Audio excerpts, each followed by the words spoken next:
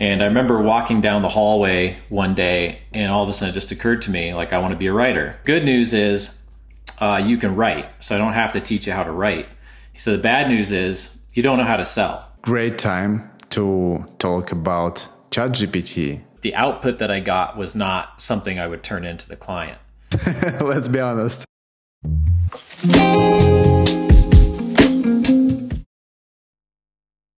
Hello, everyone. Welcome to Belov.Podcast. And today we have a special guest, Ryan Healy, who is a renowned expert in copywriting, email marketing, and list management. Ryan. Hey, Alex. Hi, could you please introduce yourself quickly? We don't need so much details at the beginning because I have some really interesting questions for you during our podcast, but just a quick presentation would be really cool to know you. Sure, yeah. My name is Ryan Healy. I've been a freelance copywriter since 2005, full-time copywriter since 2002, and about 18 months ago I partnered with Justin Francisco, and he and I now run a list management agency called Upsender. Mm-hmm. And so that's become a primary focus for me instead of the copywriting. And then outside of business, married 24 years and I've got 6 kids. So that's really interesting point I'd like to discuss about further, because I have 2 kids by myself, but a 6 is a great number, I think. Yeah. Yeah. All right. So we'll start with copywriting part, and then we'll talk about Upsender a lot, I'm sure. But let me introduce myself quickly in case someone doesn't know who am I.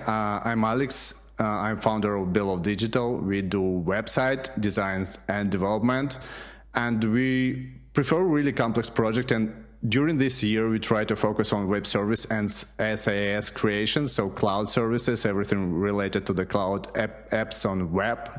That's what we are all about. But back to Ryan. All right, so I would like to start with the initial question, how it all started. So having like more than 20 years of experience in copywriting means you really love it, and it was your passion from the beginning. But if I'm wrong, please correct me. So I'd like to know how it all started. How did you get in love with copywriting and email marketing and everything related to that? Yeah, so I mean, it kind of goes back all the way to 8th grade when I had an English teacher who I really loved. And I remember walking down the hallway one day, and all of a sudden it just occurred to me, like, I want to be a writer. That's what I want to do. And so from that point on in high school, I joined journalism. I did the newspaper as many years as I could do it while I was there. I did journalism again in a community college. But then from there, like, I kind of went a different way. I did wire closet shelving for a summer job. And then I got hired at Merrill Lynch in the 401k division. And then things were not going well there, and a family friend had a homeschooling company called Sunlight, and he came to me and he said, hey, would you be interested in this marketing position, because I'm having trouble filling it. So he hired me to write a couple assignments just to see, and he said, well, the good news is you can write, so I don't have to teach you how to write. He said, the bad news is you don't know how to sell. He's like, but I think I can teach you that. So if you're willing to come over here with me at Sunlight, I'll teach you everything I know, and I'll give you access to my library and all my stuff, and we'll go from there. And so I agreed. I actually took a pay cut and went over to Sunlight and worked there for 3 years before quitting that job, and then ultimately becoming a freelance copywriter. So, but you also got some knowledge how to sell, right? Oh, absolutely. Yeah, that was a very formative experience for me. It was very difficult because John was, if something was good, he wouldn't say, "Oh, this is good." Mm-hmm. He would, but if something was bad, he would just rip it to shreds. Like, and so you're just like, "Do you like anything that I write? You know, am I doing anything well?" He's like, "Well, if I like it, then, and I don't say if I don't say anything, that means I like it." I was like, "Oh, okay. Well, it'd be nice to get some positive reinforcement, in this journey. But the cool part is I had a lot of leeway at a certain point, and so I was able to come up with promotional ideas on my own, and then get approval for those, and then write the copy for them. And at that time, I was managing their email list, which was like 35,000 people back in 2002, 3, 4, right? And it was just a once a week newsletter, but then I could put my promotions in there. So I did a couple that were very, very successful. One for a puzzle, believe it or not, and then another one for microscopes. And my whole pitch to them there was, hey, why don't we raise the price of the microscopes and run a year-end sale at the old price? And they're like, okay. So we did that, and I sold, I think it was over $150,000 worth of microscopes. Wow. So, inspiring. That's interesting. Yeah. That's interesting. Yeah. Yeah. So, and of course, all that experience gave me a lot of confidence, like later, to go out. It was like I knew that I could sell stuff. I knew that I could get results. Right. But do you think that first experience you had at Sunlight was really, really important for your future career in copywriting and further in sales as well? I think it was. I mean, it gave me a great foundation. And it's one of those things where I wasn't making that much money at the time, but I got to put in a lot of reps, writing catalog copy and sales articles and managing the email list and things like that. So I do think that it helped quite a bit. At the same time, I was studying things on my own, like the AWAI six-figure copywriting course. I did that whole thing and did the correspondence and all that. I did that on my own. Mm-hmm. Something like that too, I think, can help a lot before you kind of shove off and try to get clients. All right. Yeah, because I was asking about this because I hear pretty often that moment sometimes is really, really important for people who just start their career in any kind of business. So when they found kind of mentor or I don't know how to say, somebody can say that it's just your boss, but it can be just a boss, or it can be someone who teach you the most important things, and people start working somewhere, get this experience and start their own business. And they always say it was my life-changing moment. Yes. So yeah. I didn't have one because it definitely was the pivot. Yeah. So that's cool. And I think you were kind of lucky because, for example, I didn't have that moment, and I learned everything by myself. I started as a hobby, did websites. I had a long career in retail companies. I tried to grow up in them and get better positions year by year. But at some point, I just got this hobby, and it became my profession and my business. But I wish I could have someone who will explain me how market works, how business works, and how web development works. But now I know everything, and I hope I'll help someone, or I'm helping right now someone in my team to get this knowledge, to get this experience, and like develop these skills in them. All right, that's cool. Yeah. All right, but I know a lot of copywriters on the market, and a lot of them were all the time. 10 years ago, maybe 20 years ago, it wasn't so popular profession. But right now, I receive around 20, 30 friend requests on LinkedIn every day. And I think more than a half of them is copywriting expert, copywriting specialist, copywriting business owner. Wow. Yeah, right. But we know why it happens. And I hope we'll talk about this a little bit later, about AI, about everything related to AI and how it affects copywriting. Sure. But I think it started not just 2 years ago. It was before. And but at the same time, because we use copywriters a lot in our business, I know how difficult to find a good one. So for these years, I'm sure you made it not just a copywriting as it is, but kind of science of copywriting. So that's what I would like to know more. How did you lift this copywriting to the level of science? And most probably you had to know some psychology principles. Sure. Yeah. Yeah. So the science side of it is, everybody can look at copy and have their own opinion about it, like, oh, I like it, I don't like it. But that's really ultimately a little bit irrelevant, because the market tells you if the copy is going to work or not. If people buy, then it's good copy. If they don't buy, then it's not good copy, even if you might like it. So years ago, over 10 years ago, back when they had a Google Optimizer, did you ever hear of that before? Not sure. What is it? It was multivariate split testing software. Okay. That Google offered. So you could set up the code on your landing page, and then you could install, say, 2 or 3 different headlines, and then 2 or 3 different leads, and then maybe 2 or 3 different photos, right? And multivariate takes all the different combinations and then cycles through all the possibilities of those, combinations, and then measures the conversion rate. And then over time, one will come ahead and it will say, this is your winner. All right. So it's kind of A/B test tool. Yeah. Yeah. It's like an A/B test tool, but it does a little bit more.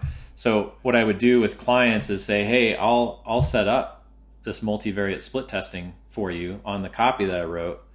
And so then we would get that going. And that was one of the ways that I kind of set myself apart, was, relying on the numbers and then testing and trying to find the best combination for them. So that's part of the science. I mean, the science really is the testing, right? The science is looking at the numbers and, following where the numbers lead you. Obviously the client still has to like the copy enough to be willing to run it, because you have to please the client first, and then you have to please the market. So sometimes when you please the client, then the market doesn't like it. Yeah, I feel you, because I think we experience sometimes the same kind of issue with our business as well. Yes. And I think it's important to explain clients that what we try to do is to reach your conversion goals, try to reach the better results, and you trust us, you trust our designer, you trust our developers, that we can do something that works for your audience, for your clients. And if they trust us or trust you, I think sometimes this issue may go on, but I know that not every client is so flexible. And so to understand that marketing importance is much more important than his liking. But I know what you mean. I know what you mean. Yeah. So you've got the two sides that you're managing. You talked about psychology. I mean, yes, you got to have a deep understanding of human behavior and what motivates people and what they're trying to either get or avoid, the pain and pleasure, and how you're going to position the product to the customer. Are you going to focus more on what they can get, what they can attain, or how your product is going to solve a pain point? Usually it's both, but you've got to lead kind of with one or the other. Absolutely.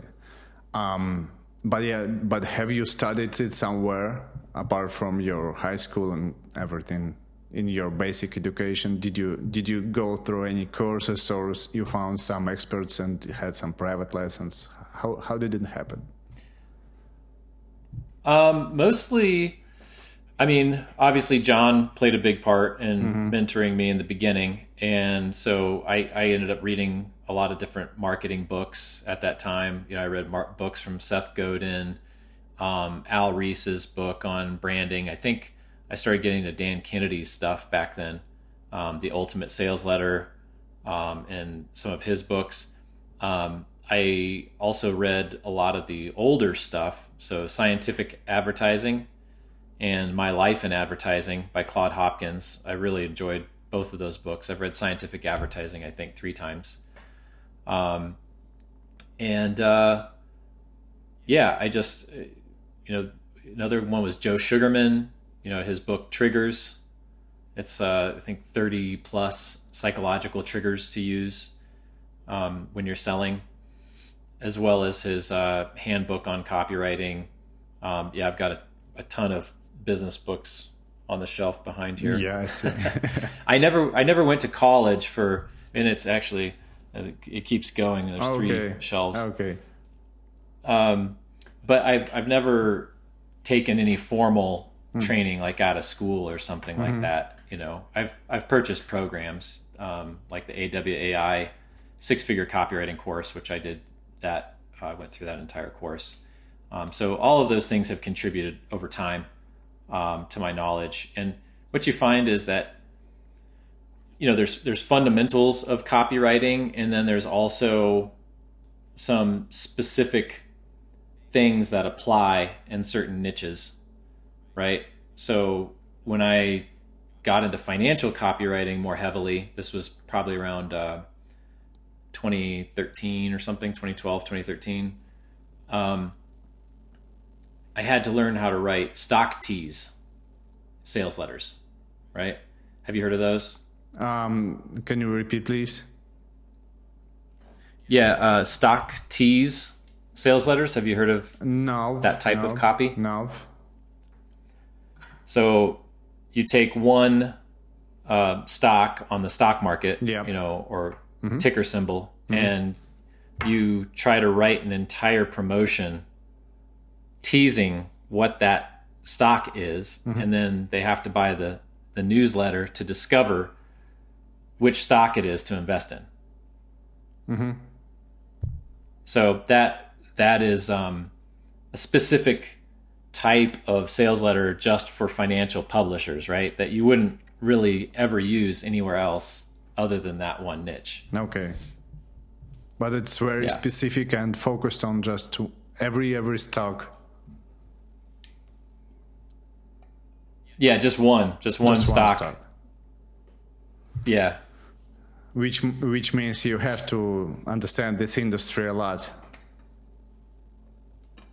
Yeah, and you have to be good at teasing the reader with all these reasons why this stock is going to make them money and why they should invest now, and yada yada, all that stuff. So okay. Anyway, so some of that stuff, the reason I brought that up is because sometimes you don't learn about these things until you're actually working with a client, and then they're kind of teaching you, this is the model that we use in this industry. Okay. Would you like to have some courses or additional education at the moment, or do you think that all you have is the perfect tools you can use in copywriting and email marketing? I mean, not just for you, but probably some great courses that you could recommend to our watchers, our auditory. Yeah. So this is maybe 2 years ago now. I took a course with Lucas Rashesky.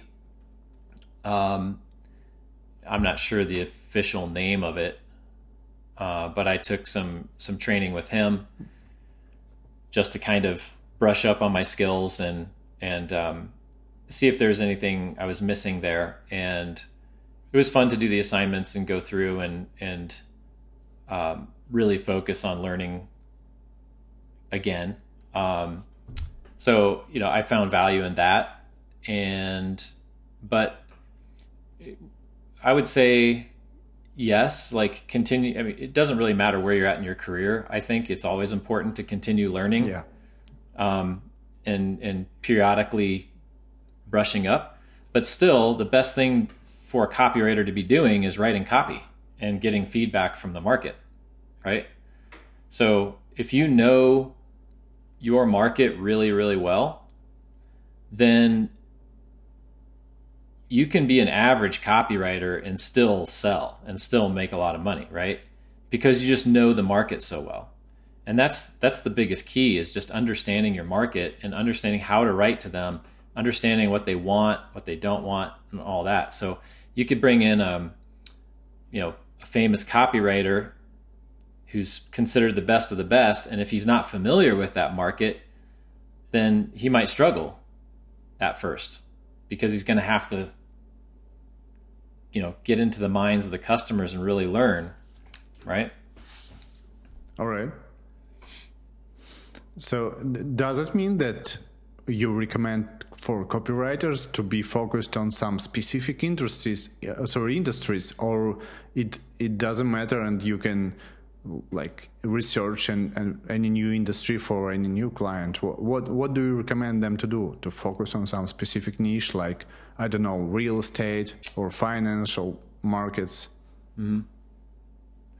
I think if you're first starting out and you don't have a lot of experience in different markets, I feel like it's fine to be a generalist and kind of take what comes to you. Mm-hmm. So, but then after you work in a few different markets, you may figure out, oh, okay, I kind of like this better than I like that. And so I would recommend picking a niche and trying to specialize to a degree. And that's one of the regrets I have, is that I took so long to specialize. So, and as soon as I specialized and said, oh, I'm a financial copywriter, the funny part is I got more work that way. But then I would also have people come and they would say, oh, you're a financial copywriter, but can you write for health? Oh, you're this, but can you still help me with this project? So it was like, it didn't eliminate all this stuff. It actually just caused more people to come to me, which I found really interesting. And that's why I say I wish I had specialized earlier. And also it's just easier if you're kind of in one market and you kind of know how to work in that market. It's just, you don't have to start over, when you're jumping into a different market. So I feel like it speeds up the process of writing copy. So yeah, that's what I would do. Start broad, but then don't wait too long before you choose a niche. All right. Makes sense. I think now it's a great time to talk about ChatGPT and similar AIs. I know we have different opinions. Every person may have different opinion, and depending on whether they're really good copywriters or they're just web designers that need to fill some pages with some information. They don't care about the quality and results and conversion this content may create, especially about SEO. So they just don't matter. But there are some people who really care about the quality of the content still, and I'm sure you're one of them. I know you just said you focused on your Upsender, but anyways, what do you think about this AI presence?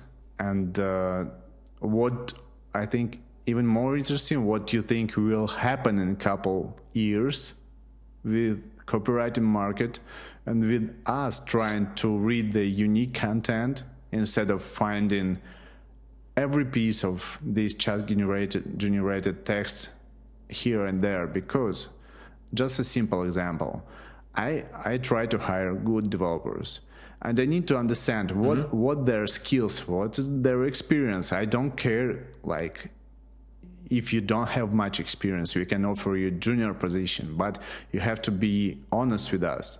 And when I read their CVs, a couple of years ago, it was almost, zero help from someone for them to write their CV. So it was really easy and fast for me to understand this person may fit our position. This definitely not. Right now, for last year, I received maybe 70% of CVs written in ChatGPT. and most of them completely made in ChatGPT. I think they probably correct something with its help, but it still doesn't look real.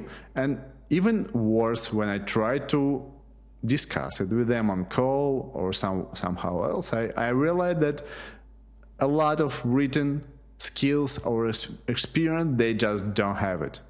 So some people try to use CVs and this ChatGPT stuff just to promote themselves, and with some miracle hope that it may help them to get the job of their dream. In fact, of course not. Mm-hmm. Even you get this job on first or second day, everybody understands you know nothing. So bye-bye. So what do you think about this approach? What do you think about future of content creation, and how to stay creative and authentic and unique in this world of computer-generated content? Yeah.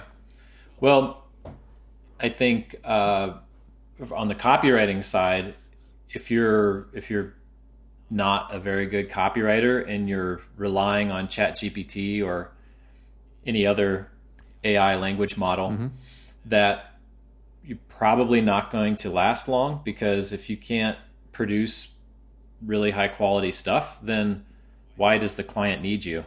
They can go to ChatGPT and generate it themselves and probably get the same or better, than somebody who's not talented. I think AI is still valuable. It can help somebody like me or somebody with a lot of experience to generate some ideas more quickly, or to summarize some concepts or ideas. I wrote 6 emails for a client this week, and most of them I wrote from scratch. 2 of them I used some AI to generate some text. But with email, you want it to tie in with the sales page. So you can take the sales page, and then you can pull things out of the sales page and then write an email around that, right? Mm-hmm. Now the output that I got was not something I would turn into the client. Okay. But there was a little bit of good stuff in the middle, and that was literally the same copy on the sales page, but it had been kind of condensed and summarized a little bit. And so then I rewrote some subject lines and rewrote the copy and made it flow and everything. So for somebody who is experienced and produces good copy, then ChatGPT can help with speed, right? Sometimes if you're looking at a blank document and maybe you're low on motivation that day, you're like, oh gosh, okay, where do I start? Well, sometimes you can use ChatGPT once just to get some ideas flowing, and then boom, you're off to the races, and now you can just keep going, right? You don't need it anymore. It's just kind of a starter. Kind of inspiration or just second opinion. Yeah, exactly. Yeah. So, there are other things you can use it for to speed things up. I've told it to, I've pasted stuff in there. I'm like, remove all these characters, and then boom, it does it, That's what so they instead do. of me manually fixing, instead of me manually going there and fixing it myself, it's just like, here, remove this stuff that I don't want in this copy, and it does it. So, in terms of content, I don't write content for clients. I never have. But if somebody were writing content, it's really hard to say where that's going to go. I've seen stories of people just ripping site maps and then duplicating a site and then doing it better, and with AI copy, and then all of a sudden their SEO goes up and they're getting all sorts of traffic, right? But then you have to ask yourself, how long is that going to last? Is that just a little tiny window of time where there's this arbitrage happening, and then somehow Google's going to shut it down, right? I think from a value perspective, the value is going to come in with your own stories, the stories that you have, your own personal life experience, and how you can communicate those stories to your market, right? Because AI doesn't have real stories. AI is just regurgitating, recycling things. But people want to feel connected to a person, and they want to know that that person is real. So Sam Woods, who's an AI expert, has talked about this, is that AI is actually going to force us to become more human. Does that make sense? I think yes. I think yes, and especially that we still have to create something unique to this world. We've talked with another guest on the previous podcast, and we thought about the same. Like, if you do not create any content, even ChatGPT may not work well because they don't have enough sources. So if we stop creating, it will stop creating as well. So anyways, it's based on our experience and our creation. So people still, I absolutely understand it. And it's good to hear that you use this tool and not against this tool, like, hey, this is hell, I'm not going to use it at all. That's smart. But using it in a smart way, much better. And we use it in our team and for different purposes. For example, create a good proposal for the client.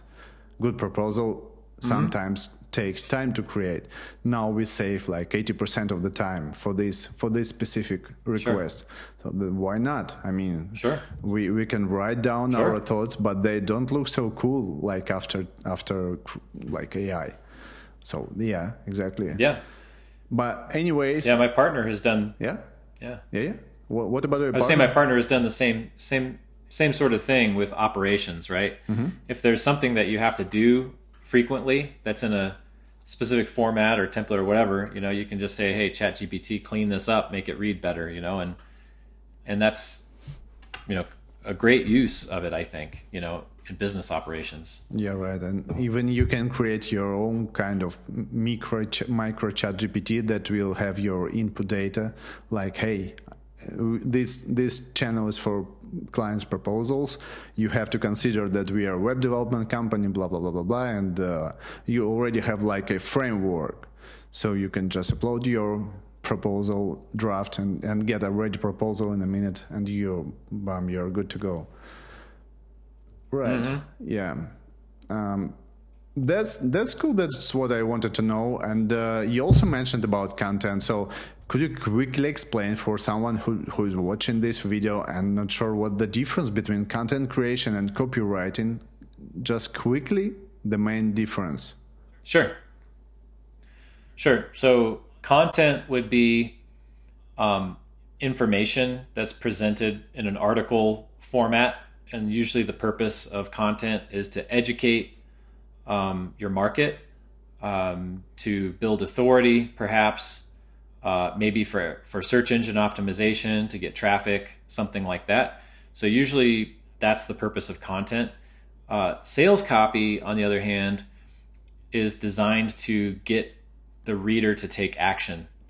And that action is usually to purchase the product or the service that you're selling. But sometimes it could be to enter your email and click the submit button, subscribe to my newsletter, or donate to this charity, or call us, right? So long as there's some sort of persuasion involved in the copy to get the person to take an action, that's sales copy. Most content isn't really like that. Most content is just, maybe take, for example, healthline.com or Mayo Clinic or something. They dominate the search results now for just about anything related to health.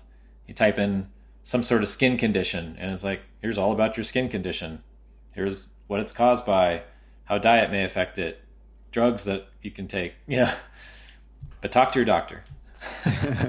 Right. Yeah, very straightforward. Thank you very much. I think we clarify this once and for everyone.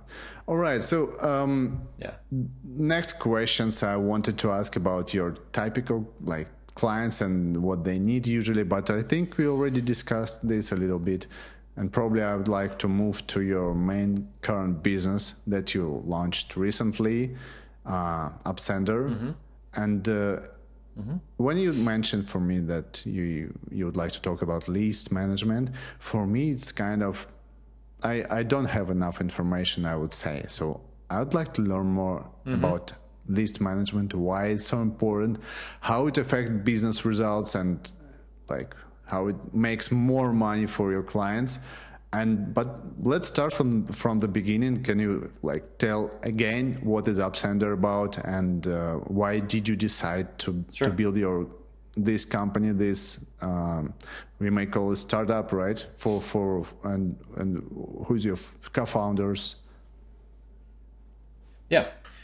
So Justin Francisco is my business partner, and the company is Upsender, and that's upsender.com. And we're an email list management agency that works primarily in the health and weight loss space. So people hire list management companies to basically take over their email list and make sure that emails are being sent out on a regular basis, and to make sure that it's generating revenue. There's a lot of stuff that goes into that, like deliverability, which is making sure that the email service provider, the ESP, is set up properly and that the domains are authenticated, and you're following all the best practices to get into the inboxes, right? Because if you do things wrong, your emails won't get delivered.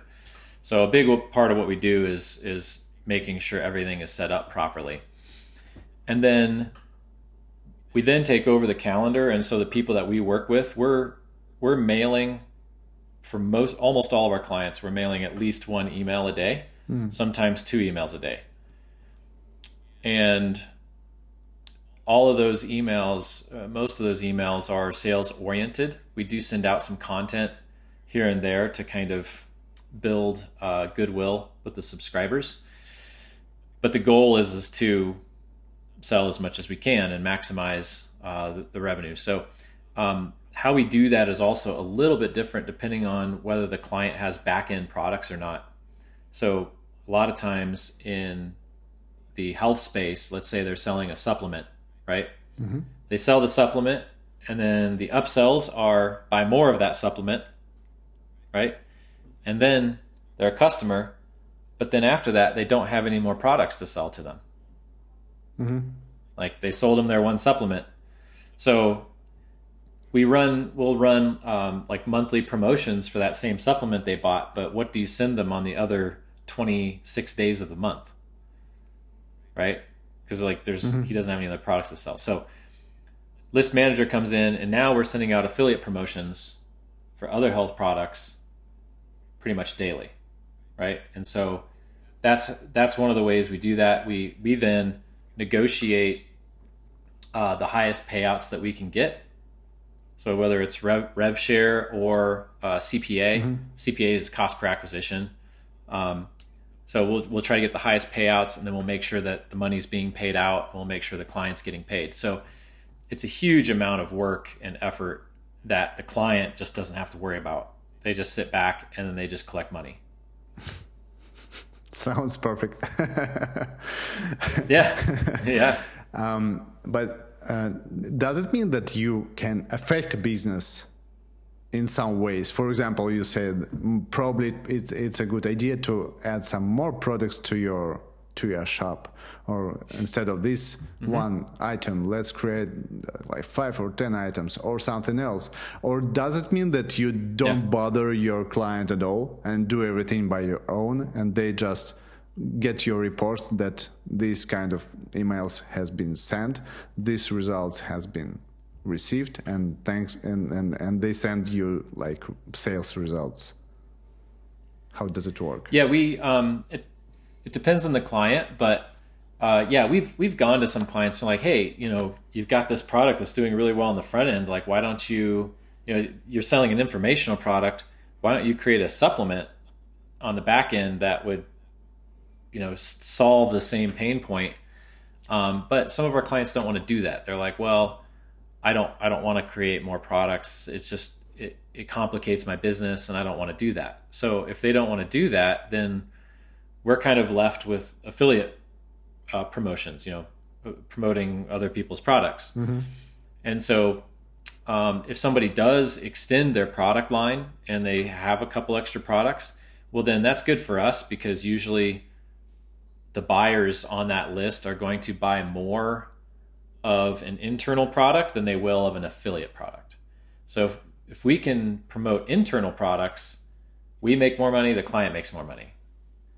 And so in some cases, we do have clients that do have a handful of products, and we make sure to promote those every single month. So those are just, they get permanent spots on the calendar. And, we split test copy, and we split test subject lines and from names and things like that. So we're always trying to optimize and make sure we're getting the best results that we can from the work that we're doing. Thank you. Who can be your client? Is there any specific requirements you have to choose your clients, or there is some specific industries or niches you'd like to focus on? Mm-hmm.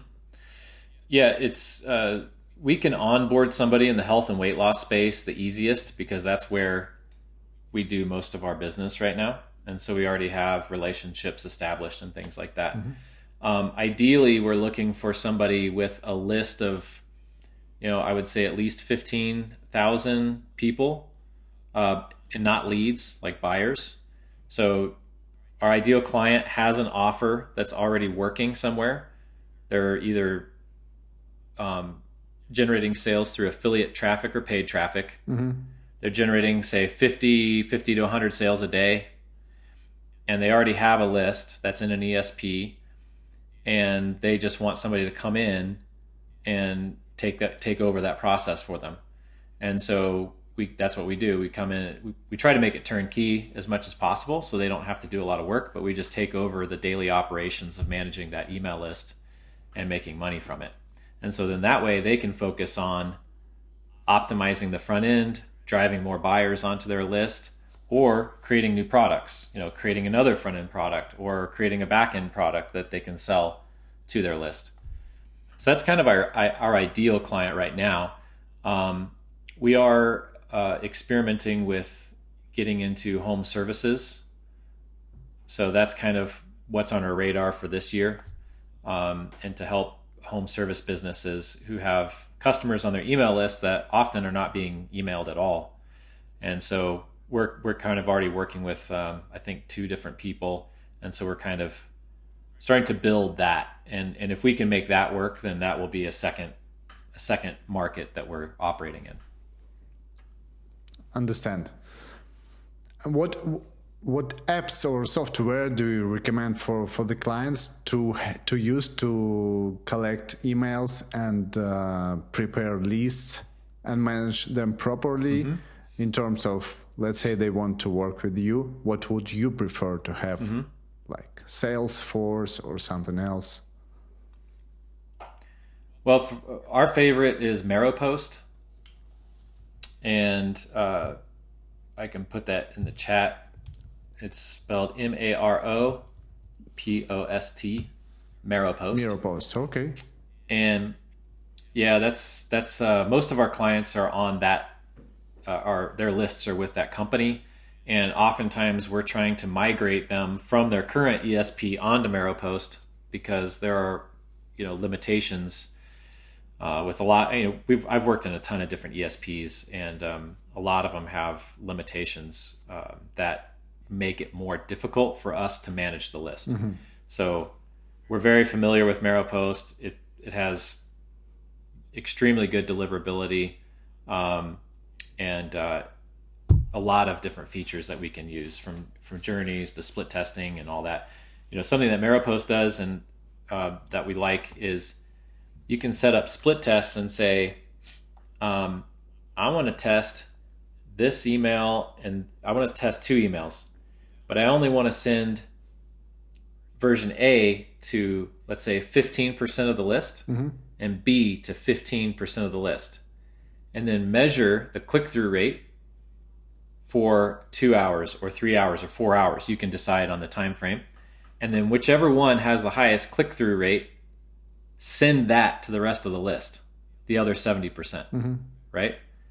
So you're getting like a split test, but then the winner goes out automatically to most of the list. So that way, if you were just doing like a 50-50, you'd be losing out on a lot of clicks, right? Because the loser would go to half the list and the winner would go to half the list.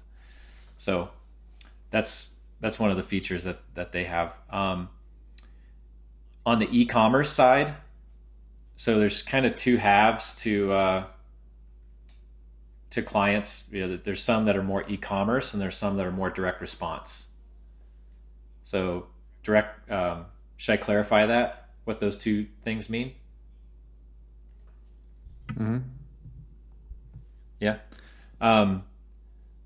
So direct response is when you're trying to get people to buy today. Yeah. And e-commerce is usually more of a brand. They're not as pushy. It's kind of like, here's our product, take it or leave it. If you're doing more e-commerce branded style marketing, then Klaviyo is pretty much the best email service provider in that space. All right. Klaviyo or Klaviyo, I don't know how the correct way to say it, but yeah, it's very popular as well.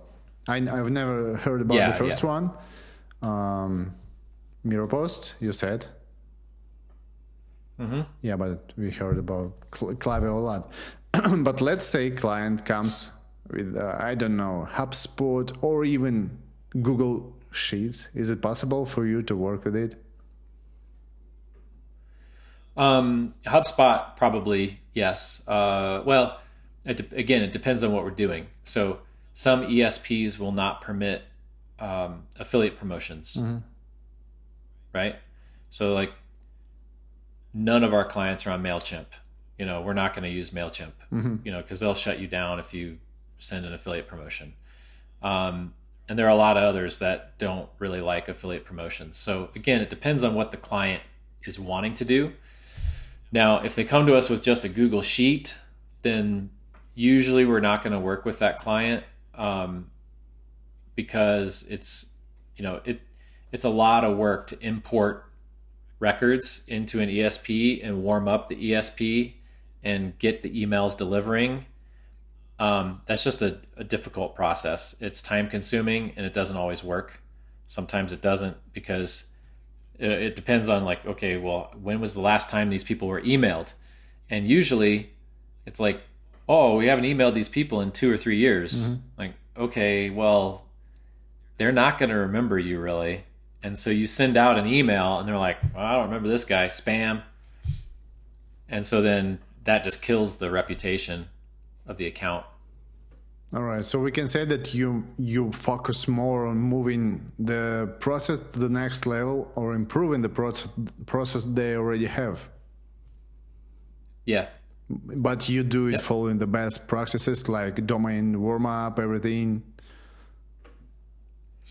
Yeah. Usually our ideal client already has an ESP and their buyers are flowing into it and they're at least getting a handful of emails, right? Yeah. Because they're buyers. So it's like, thank you for your order and, et cetera. But then some of those people, they need help with journeys. Like they may not have a cart abandonment sequence set up, and they need something like that built for them. Or they may not have other sequences like reactivation sequences to bring contacts that have kind of gone dormant and kind of wake them up and get them back into the daily emails. So we also do that for clients, like reactivating old records in their ESP. And so that's just kind of going back to old records and mailing them again, basically, and getting them engaged again. I understand. So clients from the industries you mentioned, how they can contact you, what the best way to be in touch? Sure. They can go to upsender.com or they can email me directly at ryan@upsender.com. And I can type that out here. That's the best way. You can also look me up on Facebook or social media. I have profiles just about everywhere. That's right. And including LinkedIn. Including LinkedIn, exactly. You also offer free audit. Is it correct? Yeah, we are willing to do a free audit. That's on the website as well. You can see it there. And that's something where we'll need to be able to log into your account and basically see what the status is on everything, like how often you're mailing, what kind of open rates are you getting, what's your click-through rate, do you have journeys and automations set up, and just kind of seeing if there's opportunity for us to help you. Sometimes there's a small fix. I mean, like we did a free audit for a guy, and I turned up a problem for him, and he fixed it. He didn't hire us, and that's fine, but you know, it's a pretty serious issue on his side that was preventing his emails from getting delivered. So, well, probably they don't hire you currently and hire you in the future, or they recommend you to someone else. Sure. Anyways, it's a available tool, Sure. so I recommend to everyone to try a free audit. If you have lists already and you work on them, you manage them, and they're fresh, your clients are ready to receive more emails and do it right. So feel free to contact from upsender.com. Thank you, Ryan. Another question I have, and I think it's even more important than all we talked before. I would like to talk a little bit about work-life balance, and of course about your great family of 6 kids. How do you manage your balance, considering that all of them need your help sometimes? And most probably not just sometimes, let's be honest. So just tell us about your experience. I'm sure they make your life so happy, but you have to work somehow, right? Yes. Yeah. So early in my career, I just decided that I was going to work from 8:30 in the morning to about 5:30 to 6:30 at night, depending on the day. And I would take a lunch break, you know. And so I see the kids, and when I come out, I see the kids, and they can ask me questions when I'm, you know, getting coffee or going to the bathroom or whatever. But my wife, she does a great job, you know, keeping the kids occupied, and she does homeschool the younger kids. You know, one of my kids has now moved out and married, believe it or not. All right. And, all right. And then another one, my son Owen, he actually works for Upsender. Wow. So he works for my company. That's smart. That's smart. Yeah. And then the third born, Patrick, he's in high school, and then I got 3 littles after that. But yeah, I think it's just about being clear on expectations. Like, hey, dad needs to work. And why does dad need to work? Because we need to earn money to pay for our house and our food and the activities that you guys do, and kind of like, you know, letting them know, you know, that what I'm doing is important and supporting the family. So, and they respect that and they honor that. So when they're really little, they don't, you know, it's like, just come on in, and, you know, but as they get older, they kind of go, you know, oh, don't bother dad, he's working, you know. And so it's worked out well.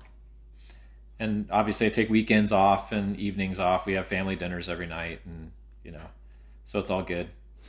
Wow. I think I'm not sure what's more impressive, this approach to your family. So you're pretty confident that you do everything right, and these 6 kids doesn't make you crazy. That's cool. And that you have your schedule is cool. But also that you can even have this like dinners with them every day. That's even better. I think this is really important. So apart from your job and your work responsibility, what do you do in your free time, if you have free time? Yeah. What's your hobby, or what do you like to do, or what would you like to start doing? Sure. No, I have a couple of hobbies. One is reading. Obviously, I love to read. I run a book club. It's remote. The members are remote. We're all in different areas, but we get together about every 4 to 8 weeks to discuss the book that we just read. So that's a hobby. I also love to ride my bike. Last year, I finally cracked 1,000 miles in the year. Okay, it's kind of bicycle? And yeah, road bicycle. Okay. But I ride a recumbent bicycle, so that's a little bit different. Which one? It's called a recumbent. What is it? Yeah. Let me put. I'll type it out here. Recumbent. And if you want to see what it looks like, there's a website. So it's a reclined riding position with your feet out front. All right, so you're more sitting back and your pedals at the front. Okay. Yep. So yeah, I love going out on bike rides when the weather is a little warmer than today. It's too cold today. It's snowy. Okay. But so those are my two main hobbies, I guess you could say. Besides just family stuff, And you even have a time for it. I'm impressed. Wow. Yeah. I try to read about 40 books a year. So. Is it mostly business books or kind of anything? I am all over the map, man. I read classic literature. I read fiction. I read history. I read nutrition and medical stuff. I read business books. I read conspiracy books. I'm all over the map. Yeah, but as you read a lot of books already, I'm sure you know how to choose the right one, and I'm sure you have a list for the next years.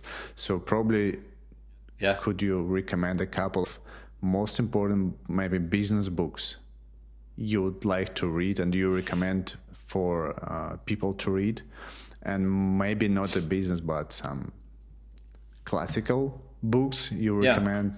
Something really, really like basic, but at the same time most important books in the people's life. On the business side, I recently read 10x is easier than 2x by Dan Sullivan and I think Benjamin Hardy. And that one I really enjoyed. I also really enjoyed I think it's Gary Keller's The One Thing. So if you have issues with focusing, or really just issues focusing, if you're distracted easily, you're chasing too many things, that book, The One Thing, I felt was really valuable. The 10x is easier than 2x is more about how to think about your business and how to grow rapidly, rather than doing more of the same, which is what most people do. How to get outside of that so that you can grow more quickly. So that one is really enjoyable. In terms of classic literature, there's no accounting for taste, right? Like some people, it just depends on what you like. But Blood Meridian by Cormac McCarthy, what I read a couple of years ago, and that was just incredible. I love Cormac McCarthy's writing, but he's pretty dark too at times. So I'd recommend that one. Earlier this year, I read Anna Karenina by Leo Tolstoy. And I didn't rate that one quite as highly, but I'm still super glad I read it. It's a powerful novel. But yeah, I could go on and on about classics. And all right, I think this is enough for the beginning. Talking about those. Yeah, and I think, because I know that people would love to read, but sometimes they struggle to find the right book to start with.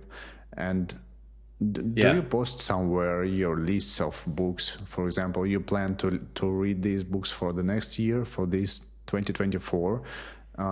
Did you post this list of books in your social media probably?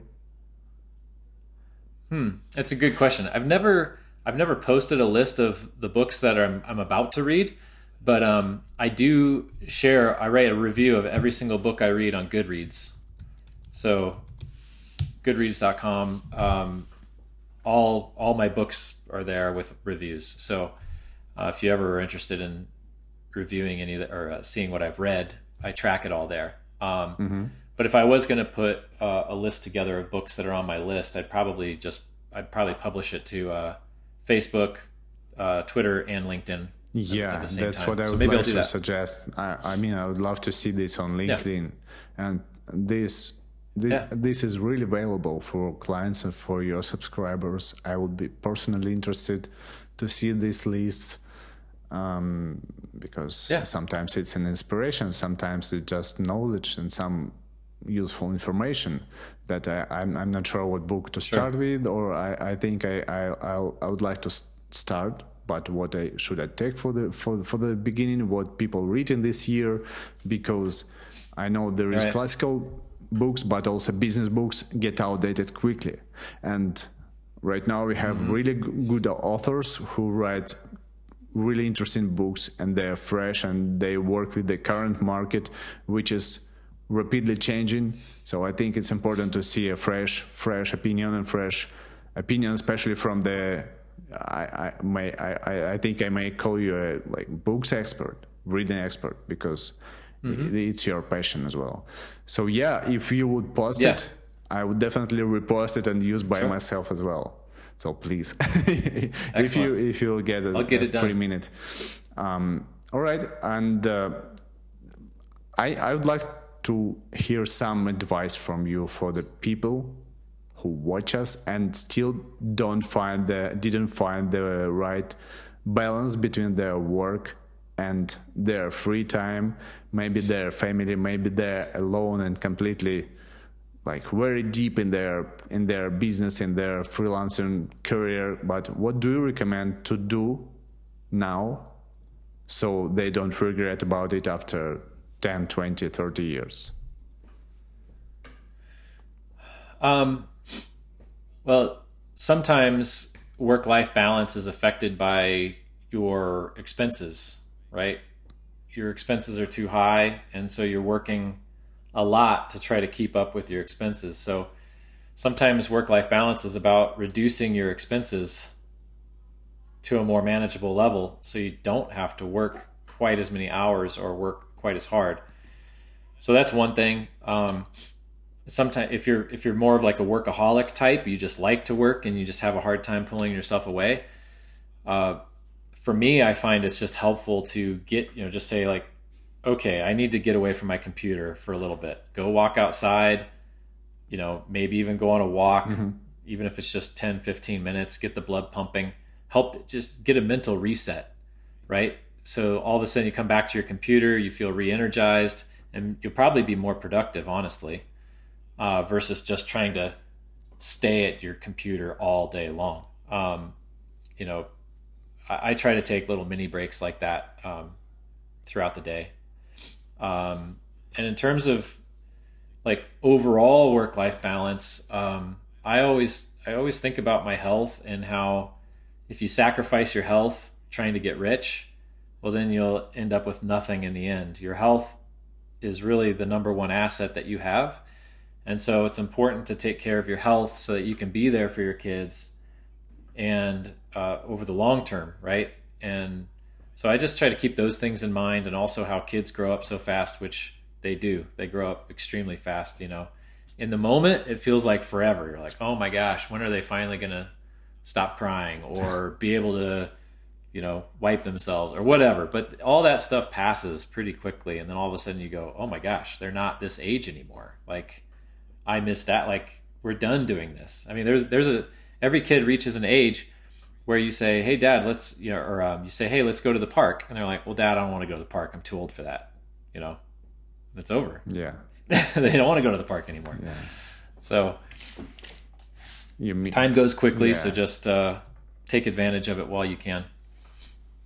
Right. Yeah. And so you don't realize you missed the time, and money doesn't buy your time again. And I also would like to add that you said it right, that sometimes you need to put more work to get more money. If you struggle to find money and your budget is not in a good condition, but to get money and to get more money, you need to have an energy. Otherwise, it doesn't mean how much you work. It doesn't make you rich, or it doesn't cover your bills, your debits, anything. You have to find the energy. You have to sleep. You have to eat. You have to relax. Anyways, otherwise you don't get any results. Doesn't matter how hard you try. Right. So I recommend you guys, make sure you have an energy. Make sure you have your balance in your health. Of course, health is the most important thing. Your health, and once you set up your balance in this part, you have an energy to pull your like success, pull your success and get some results from what you do, from your business, from your application, from your startup, from your career, from your work in the office, anywhere. It doesn't matter. But to step forward, to move forward, you have to have some energy. Yeah, absolutely. Yeah. So and the last thing, I think we are close to the end of this great podcast, and I would love to ask you for some advice for someone wanting to start a career in email marketing niche, in copywriting, and in everything related to that. What would be your advice, or do you recommend to find some new positions, focus on something else? If people would love to start copywriting career right now, is it still a good idea to be a copywriting freelancer, considering there is so much noise around it right now? So your advice for people who just start their career. It's a tough question, right? Yeah. I would say that copywriting is still it's still viable. It's still a good career choice. But to be successful, I think you need to have something that sets you apart and that makes you unique. Just saying, oh, I'm a copywriter or I'm a copy expert. It's like, okay, there's a lot of people saying that, and some people can write copy and some can't. So it doesn't really tell me a whole lot. So I think spend a lot of time thinking, okay, what is it about me that makes me unique that I can sell to the market? So for me, I realized with my background, I could talk about how I worked at Merrill Lynch in the financial industry, and I could talk about how I got my Series 6 license. And so I had some things that I'm like, well, maybe I should play that up and just say, hey, I can write financial copy because of my past experience. And then the other thing I did was I already mentioned this earlier, but hey, I'll help you split test your copy. There weren't other copywriters doing that at the time, so that kind of set me apart. Are they going to hire the guy who just gives them the copy and then that's it? Or are they going to hire the guy who gives them the copy and then helps them, optimize it, right? So I'm not saying you have to do that. It's just that you should be thinking about how you can position yourself apart from everybody else who's saying they're a copywriter. In other words, why should I hire you instead of the other guy? And so I don't think copywriters think enough about that. I really don't. They just think like, oh, I'm a copywriter. I'll get sales for you, so hire me. Well, that's why we are here. We try to explain how it should be from the beginning. Yeah. So that's kind of my take on it. I also would suggest, if it's possible, at least early in your career, to work with one client or one agency or something like that for a short period of time. Maybe it's 6 months, maybe it's a year, but that way you can get your reps in and you can write a lot of copy and you can get feedback quickly and all this. Whereas if you're trying to go from one freelance client to another, sometimes your client won't run your copy. They get sidetracked because we're all entrepreneurs, right? Somebody comes with an idea. Hey, I'm so excited. Write copy for this. So you write copy for it and you turn it in, and then you go, hey, did you run the copy? They're like, oh yeah, I decided I didn't want to do that anymore. I decided I want to do this. Well, yeah, you got paid, but you're not getting feedback from the market. You're not. And that's tough, right? And so in other times, the client will run the copy, but then they'll never tell you. Did it do good? Did it do bad? You just don't know. You can ask, and sometimes they won't tell you. So at least if you're working with one client and you're more integrated in their business, you get more insight into what's happening with your copy, right? Did it run the way you wrote it? Was it changed? How many sales did it generate? And I just feel like that kind of that feedback loop, it builds confidence, it builds experience, and I think you just get better faster. So if you have that opportunity as a copywriter, I suggest that it's probably worth taking. And then you can go out freelance after that and start. And even when you're freelancing, you still want retainers. So I've written about this to my list before, to my email list, is that the worst year I ever had with copywriting was after 2 different retainer agreements had ended, and I didn't have any active retainer agreements. Yeah. And so that caused a lot of cash flow issues, because clients will say, hey, check is in the mail. Check is in the mail. No, it's not in the mail. Until you have it, you don't have it.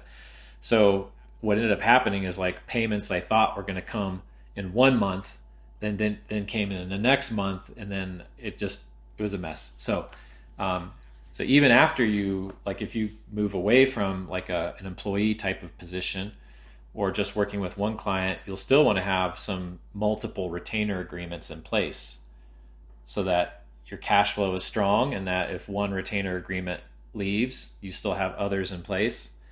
And I don't recommend selling all of your time in retainer agreements, but you could sell half for sure. And then you could take the other half of your time and then fill that with projects. And then the retainer agreements give you leverage to negotiate higher fees on the projects that you do accept. All right, thank you. So first thing, getting a feedback all the time. Try to get as much feedback from your clients as possible. Try to do work well instead of focusing on quick money. And never forget about sales, even when you have enough clients, especially when you have enough client. We had the same issue when we started. We were completely in the projects. Wow, everything is great. But then, like, 10 projects completed, bam, at the same time, and you're done. Like, what's next? So you lose money, you lose time. You need 1-2 months to find next good clients. So make sure you always follow the flow. I completely agree. And try to sell all the time. Even you are full, you can schedule it for the next month, next year. Some clients ready to wait. Sometimes it's urgent, sometimes it's not. So it's not your business. You just try to keep your clients. Right, I absolutely agree with it. And I think this is good time to call it Ready podcast for our subscribers. Thank you, Ryan, very much. I really liked it a lot, and I hope to see your list of books. We also touch everything, your website and LinkedIn to this podcast and to the description of the video. So please, everyone who is interested in email marketing, in list management, contact upsender.com. You can find all contacts on their contacts page. And at least you can try a free audit. It's free, obviously. So no obligations. All right, perfect. So I wish everyone a great day. It's a Friday today, so it's time to call it a weekend. Enjoy our weekend, but we probably post it later. So just enjoy every day of your life. And thanks again, Ryan. Thank you, Alex. Yeah. Thank you, and hope we can speak again. And I wish you best of luck with your family, with your lifestyle balance, and with your business. Thank you so much.